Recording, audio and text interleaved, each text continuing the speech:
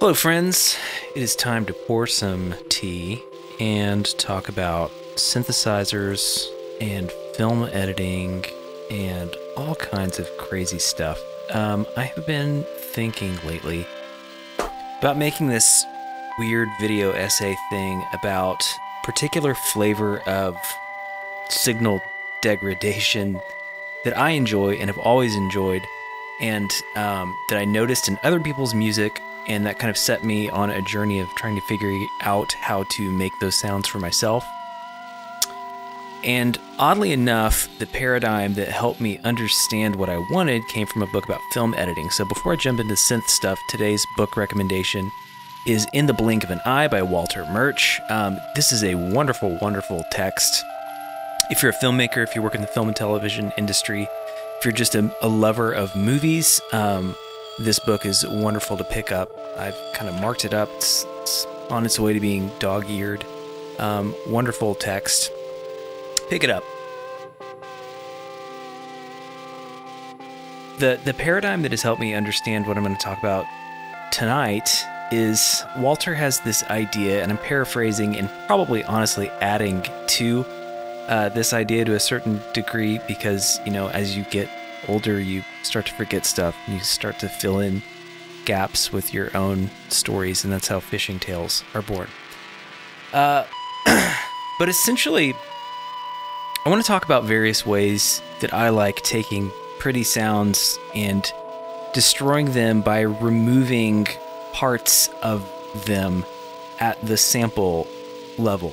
In other words, we're talking about sample rate reduction, which is a process that is typically relegated to the digital realm, although the first thing I'm going to show you is how to do sample or bit reduction, bit crushing type thing in the analog realm, which is a lot of fun. It sounds awesome.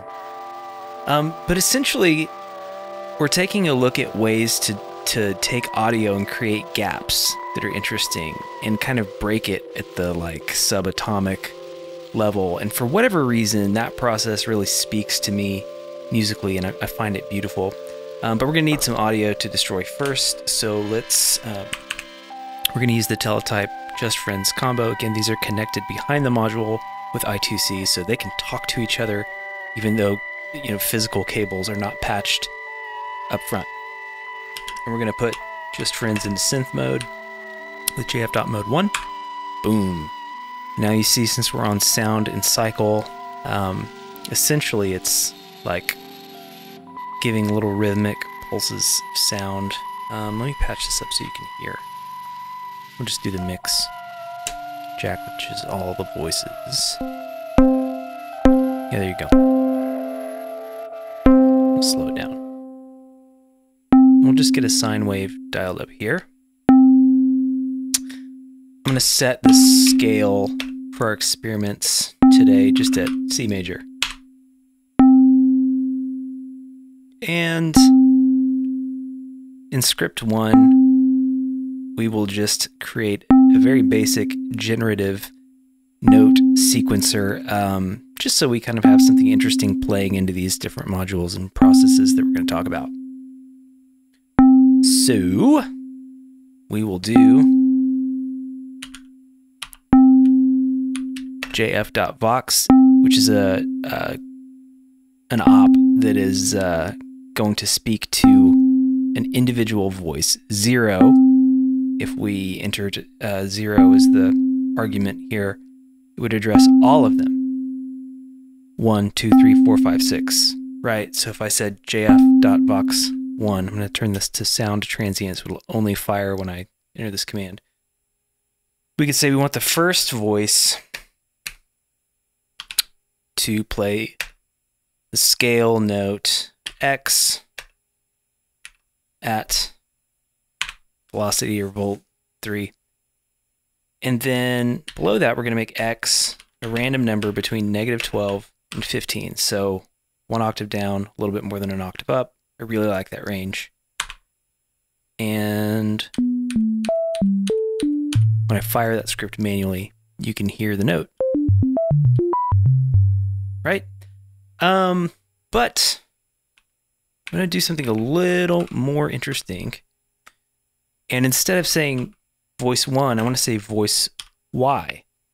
We're going to assign that variable. So Y is going to be a random number between 1, 4.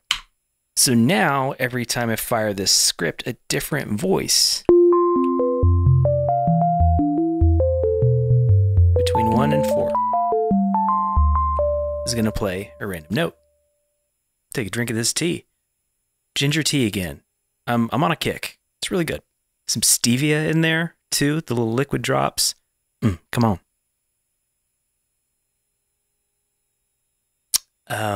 Yeah, slurp noises. Guess that's going to be part of it. All right, so if we go back to sound cycle.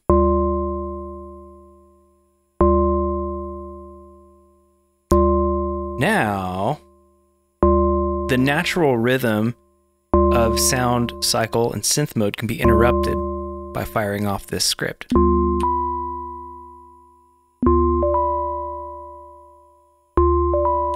And you can create really cool rhythms that way.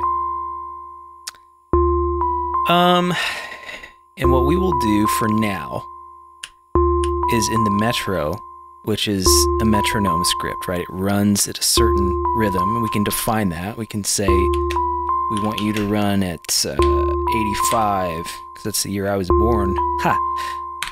Beats per minute. And in that metro script, if we say script 1, then it's going to fire at 85 beats per minute, right? On a 4 count or whatever. I don't know what I'm saying. But if we wanted to be more fun than that, let's introduce an element of probability and say, let's give it like a 40% chance of firing. Okay. Great. That ought to be interesting enough to do for now, because I am a stereo fiend. I like wiring these individual voices up. Several people asked about this module in the last video. It's called Nearness, or TXN, which is a 2 HP version, and I think the newer version of Nearness is 2 HP. This one is 3 HP, which is infuriating sometimes, unless you have a bunch of Harvestman modules, in which case it balances the scales. If you know, you know.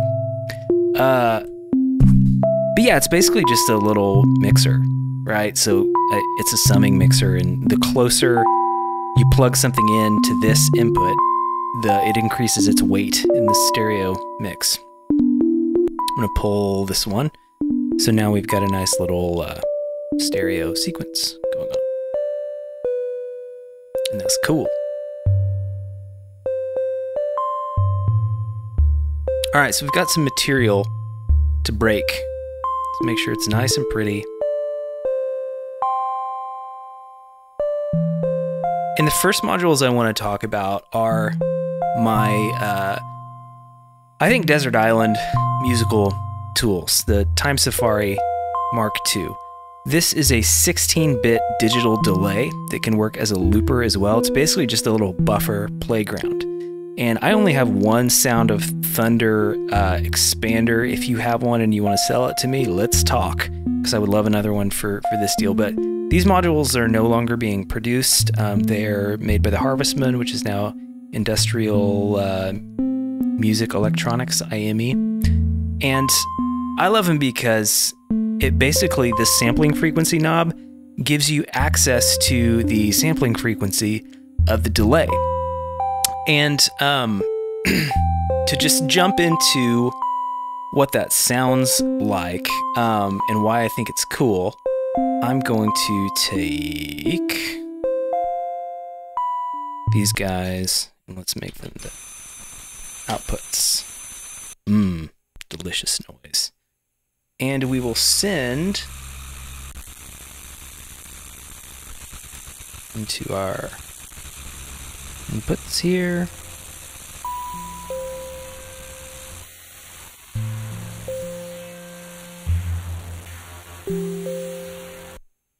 Our sequence.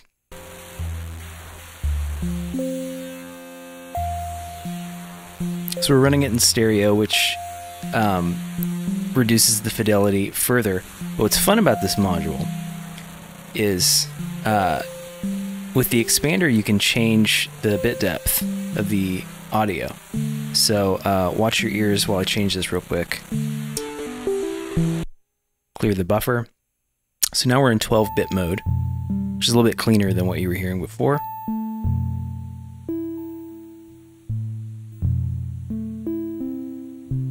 But if we were to crank that down and let it record, the signal gets this just beautiful, like, hairiness. And that is because at those bit depths, essentially, it's incapable of sampling the audio coming from Just Friends, that nice pretty sine wave that we listened to a second ago. It's incapable of reproducing that because we're not giving it enough sample points. And so here's the idea from Walter Murch that I'm obsessed with, and I think really holds true in music too. He talks about why film, when projected at 24 frames per second, is interesting to us. And his theory, or maybe mine if I'm making this up or adding to his text, was that when the shutter passes in front of the film, and when it is moving at the speed of 24 frames per second, there's actually like a subconscious break in what you're seeing, right? There is a literal, sub-second blackness every second. And your brain kind of has to fill in the gaps because, the frame rate of reality is much, much higher. And so your brain at the subconscious level is having to like fill in the gaps and reach and make assumptions, and it likes that. It gives you something to do, and it's interesting because it doesn't give you all of the information. And in 2022 we might object to that and say, that's bad or whatever, but I think it's interesting. And he goes a little bit further into that theory in this chapter called Most with the Least. And I'll just read you a passage here while we listen to Tyme Sefari do its thing. The underlying principle: always try to do the most with the least, with the emphasis on try. You may not always succeed, but attempt to produce the greatest effect in the viewer's mind by the least number of things on screen. Why? Because you only want to do what's necessary to engage the imagination of the audience. Suggestion is always more effective than exposition. Past a certain point, the more effort you put into wealth of detail, the more you encourage the audience to become spectators rather than participants. And it's that last part that I think is applicable to sound and making music with synthesizers or anything else.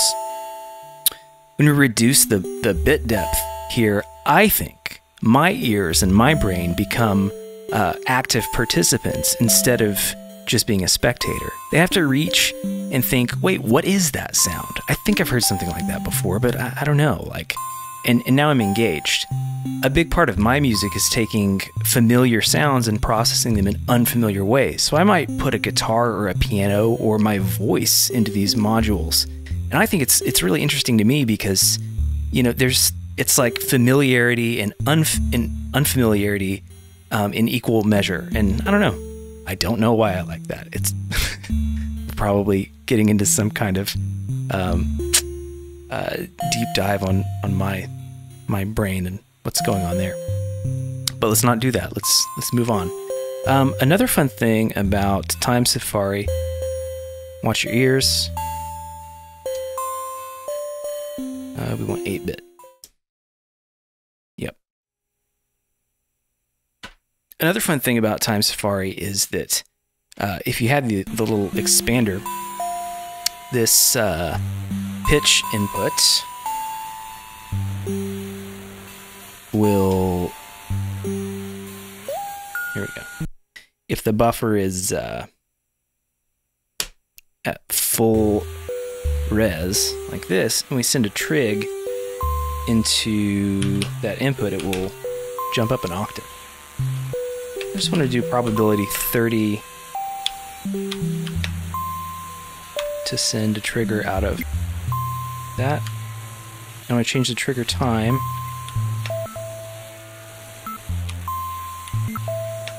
to 250 milliseconds. So listen to the little octave jumps. every time this light lights up. Which it probably won't do now that we're looking.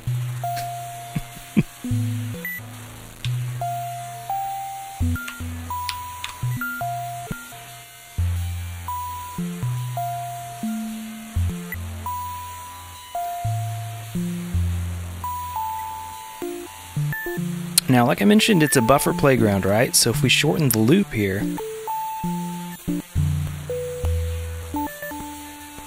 we get really interesting stuff. Scan the buffer.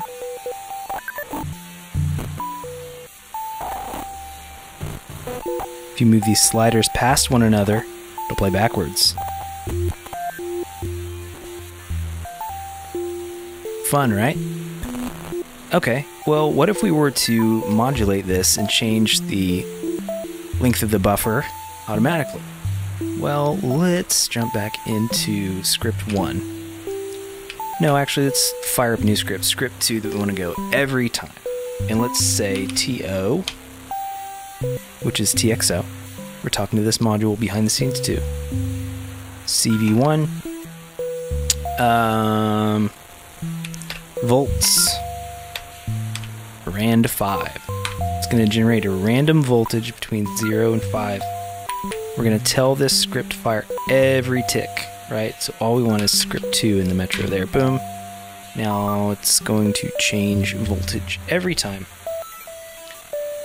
And if we send that voltage into the endpoint, and we use the attenuverter to turn that into a negative voltage, because it wants 0 to 5, which we specified.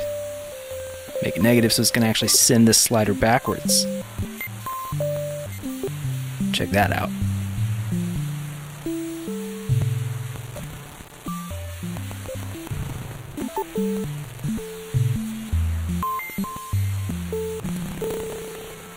Very good. I'm going to flip the record switch off so that we keep what's in the buffer, because we're going to come back to this module in a minute.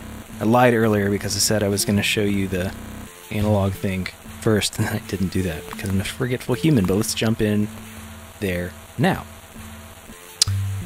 Alrighty, so I'm going to...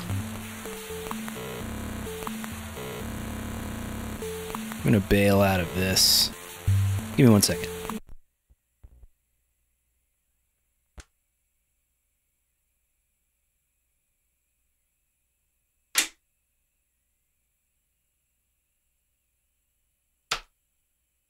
We'll take the mix out of Just Friends. I'm going to go into this module called Tromso by Bastel. And undo all these time being. We're going to make a good old-fashioned mess today. There's plenty of YouTube videos where everything's nice and pretty. We're going to make a different kind. I'm going to switch this over to Sound Sustain, which just sings out notes without any kind of enveloping. And that's going in. We'll come out of the Tromso into the middle input of nearness, and we'll just monitor from there. How about that? That'll work, says the synth. Okay, so you may have seen the term sample and hold here or there if you've been doing synthesis or mess with guitar pedals or whatever. This one really messed me up for a long time. Like, it was the hardest thing to understand. So I'm going to attempt to explain sample and hold to you very quickly, and I'll probably do it wrong, and if so, roast me in the comments. That's totally fine.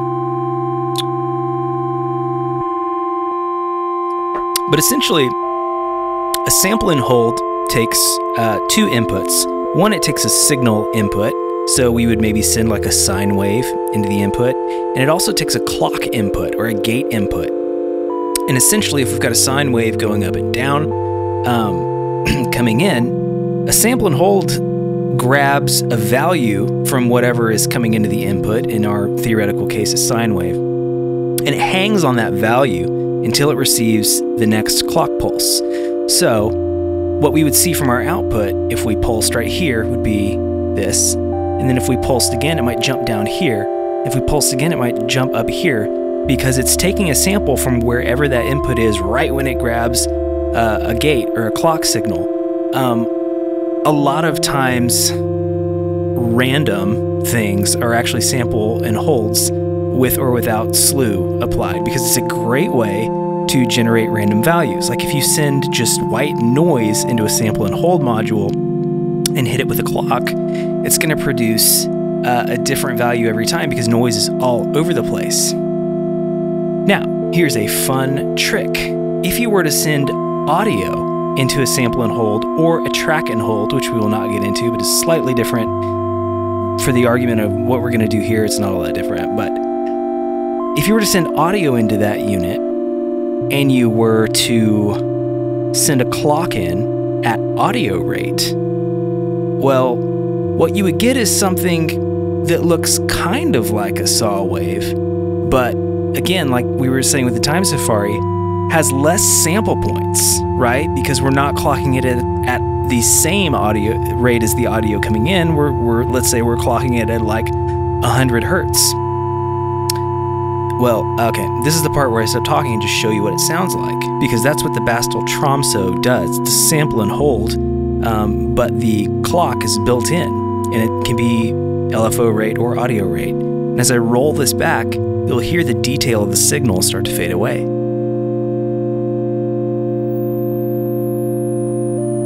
See how we're beginning to lose detail?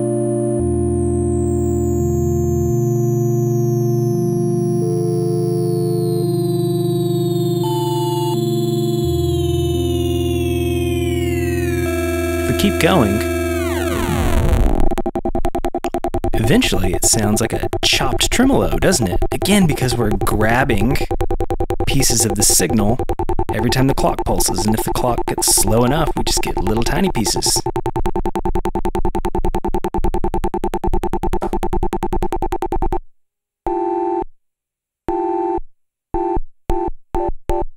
And as we get up into audio rate, it gets kind of chunky and nonsensical. Then it's nothing. Then it's our signal again.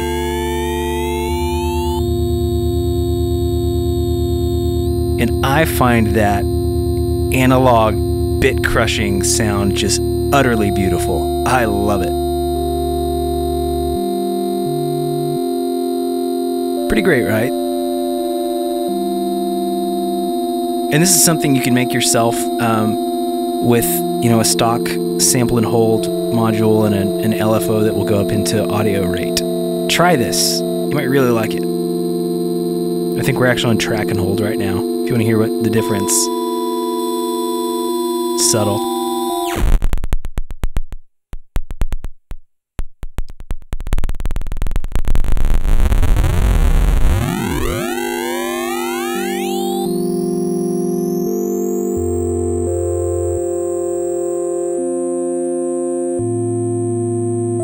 Really pretty.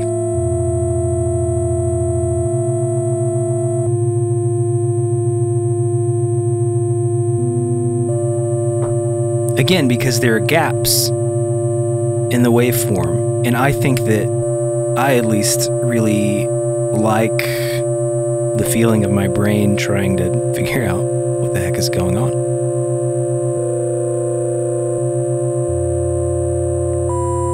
I'll let you listen to that for a minute, and oh, you know what let's do? This could be fun, is to also in script 2 say output 2 of TXO could be -5 to 5. Know what I mean?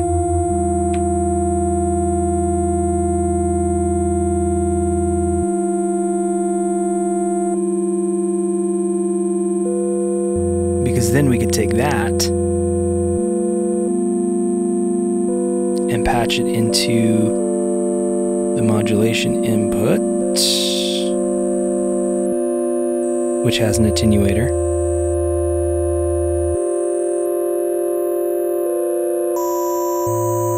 And then we're going to change the slew, so to.cv.slew 2 to 500 milliseconds. And that's going to smooth it out. I'll let you listen to that while I patch up the next thing.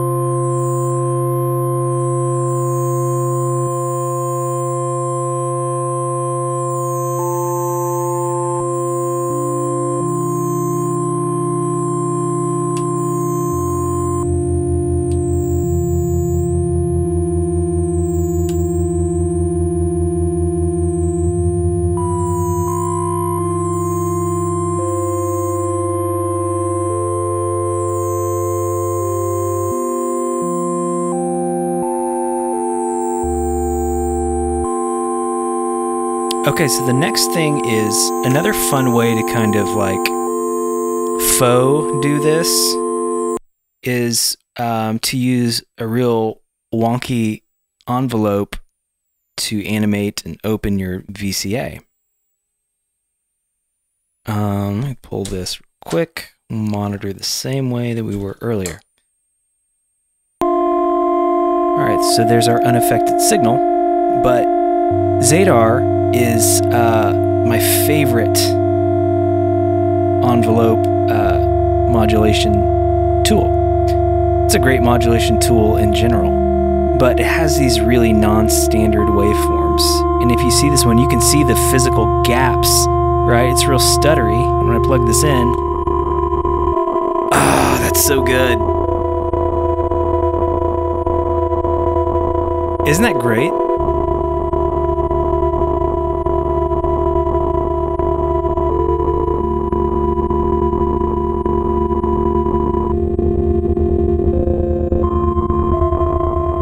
Just very lovely.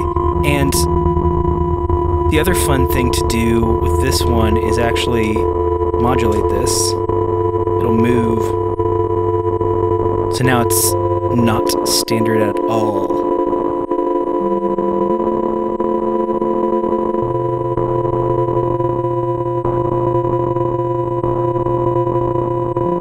Highly recommend Zadar. And there are all kinds of wackadoo envelopes in here. Shall we peruse a few?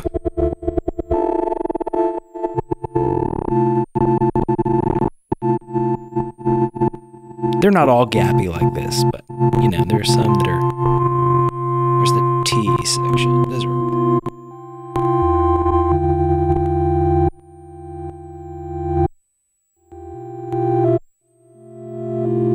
Some of them are pretty standard. And some of them are pretty weird and cool. But yeah, with a VCA and a weird envelope, you can also create the kinds of gaps that we're discussing today that I find interesting. A couple more and then we'll just like bring all this together in a big patch. And one that I have only recently acquired after many years of searching is the Bionic Lester Mark I, which is a switched capacitor filter. I'm not an expert in what switched capacitor filters do, but I think the idea is that they filter the signal by kind of jumping back and forth between two values, and that requires a clock to tell it how fast to jump. And please correct me in the comments if any of this is wrong and educate everybody. But what's cool about Bionic Lester is you can choose which cutoff frequency the clock signal is coming from. And so as you lower that, you get into this interesting, reduced, sampley, goopy, gappy thing that I'm fawning over all day long, all evening long. Let's just take a listen.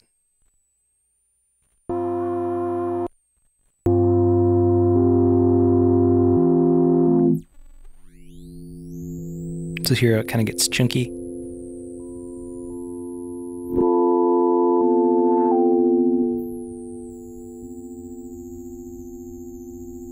It's a stereo filter, so what might be even more interesting would be if we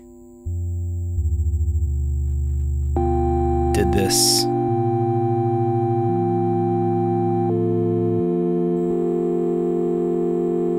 grabbed our 4-voice thing, hooked that back up.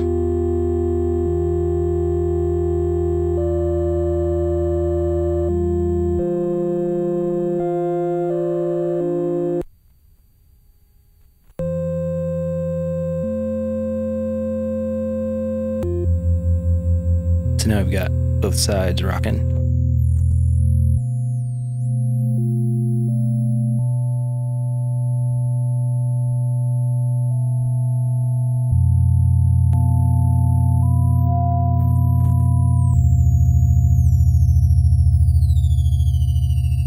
And this is where I really love this module. Kind of down in the basement.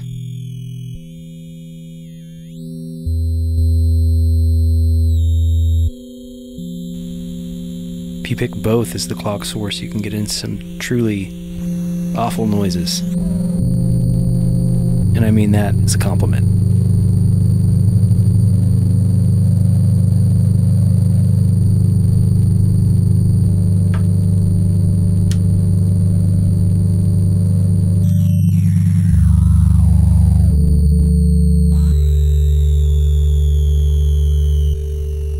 That's nice. I mean, it's not, but it is. You know what I mean?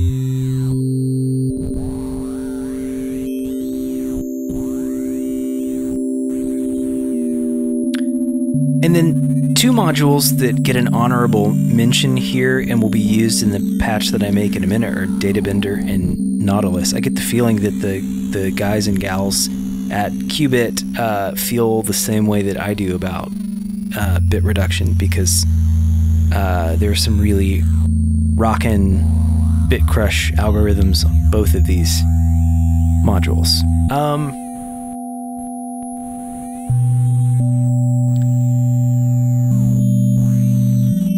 The other thing I was going to mention is that I think this theory holds true for distortion and fuzz as well. You know, because if you look at a distorted signal or overdriven signal, what you're doing is taking a sine wave and chopping its head off. You're creating a gap. You're creating a piece of information that's missing. And I think our brains hear that and go like, oh wow, that is the sound of a guitar, except it's not. It's been transformed because the wave shape is different. And one of my favorite distortion tools in my rack is Cold Mac. Let me just show you that real quick. If you send a signal, nope.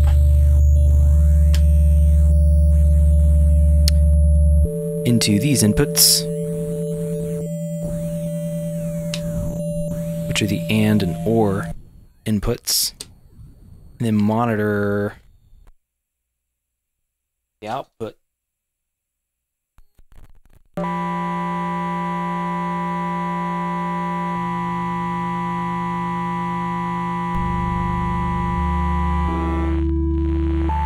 You can get this really beautiful sputtery distortion sound as you move the survey knob away from center.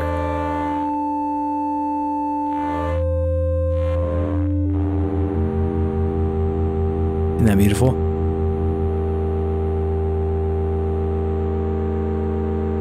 So yeah, a bit of an addendum there that I think that what I'm talking about applies to distortion too. It's a bit of a stretch, but you know what? That's okay.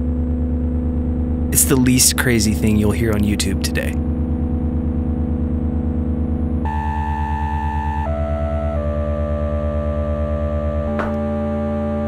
Alright, so that's my working theory for how Walter Murch's thoughts on 24 frames per second and, you know, editing with as few cuts as possible so that the audience becomes a participant instead of a spectator, transfers directly to the world of modular synthesizers. If you're still with me, I hope you enjoyed this endeavor. I don't know what to call what I'm doing here. But what I'm going to do now, let me explain this before I do it, because then I'll stop talking and just make music and you can listen to it if you're working or whatever. Just leave this on and it'll be mostly pleasant, hopefully. No promises. But what I'm going to do is I'm going to utilize all 6 voices now, and I'm going to send those into these different modules we've talked about, and we're going to reunite all of those signals in the qubit synapse. And basically the synapse will mix between sources that come in here, and it will output, see how the LEDs link up down below? It's because it's sending a mixture of these 2 inputs to this output. So what I like to do is treat a couple of these as a stereo pair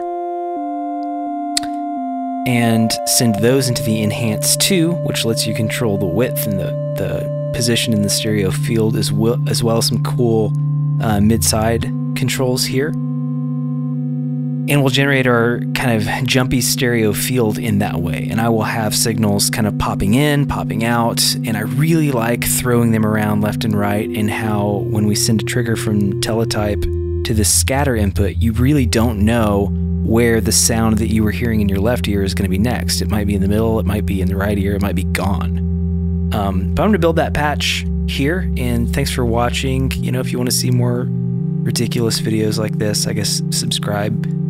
Or just come back here. You know, I mean, how to work the internet, right?